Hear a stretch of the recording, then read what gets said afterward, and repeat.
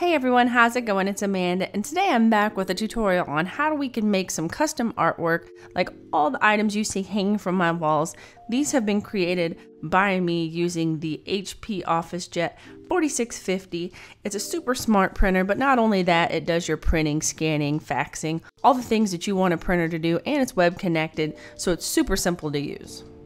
So we're going to start off today with the "Not all those who wander are lost" quote, and I found all these as free printables on Pinterest, and you can find any artwork you want to do, but I'm going to use this one for my tutorial. So we are going to download it, and once you have it downloaded, you can then save it to your computer, or you can automatically select to print it.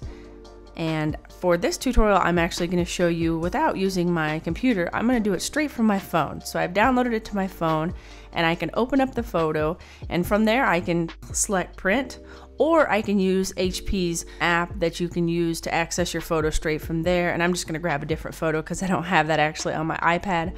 This is just a photo I've taken with my iPad, but you can see from here I can print it straight off my iPad as well. Super easy to use, and I love this feature.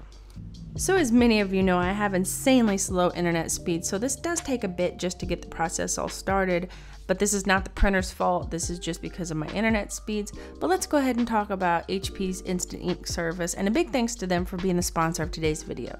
So how this service works is you buy an eligible printer, and these are basically smart printers, and what it's going to do is as you use ink, it's going to send a notification to the service, which you have to sign up for in the beginning, and it's going to send a notification letting it know that you're running low on ink. So the plans start at only $2.99 a month, and it's supposed to save you 50% on your ink. And if you're like me, ink seems like it's crazy when I go purchase it, so pretty cool service that they have. So this is just a $4 cheap frame from Walmart that I thought looked decent, and I am going to disassemble it and use the glass to measure out exactly where I want this centered, and just draw some lines where I can trim this piece of photo paper down. Once we have it all trimmed up, then we are just going to assemble everything back in our frame and hang it on our wall. And what's really great about this is so cheap and easy to do. You can change these anytime you get bored with them. You can change them seasonally. You can change up the colors, anything you want. So the next project, you are going to need a canvas and Mod Podge, along with your scissors and some type of glue or glue stick, and I just used a foam brush because they're cheap.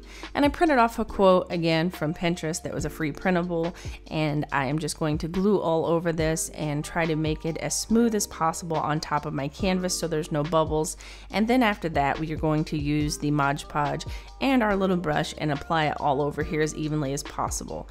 Now, don't be afraid, this does look like it's going to be white on top of it, but I laid mine in front of a fan just to speed up the process, and it comes out crystal clear once it dries. So I think this canvas just gives a little bit of a dimension and changes things up on your walls from your normal photo frame. I hope you guys liked this tutorial. If you did, leave a comment down below and give this video a thumbs up. Also, I will leave links down below where you can pick up the 4650 by HP. Thank you guys for watching, and I'll see you in the next one.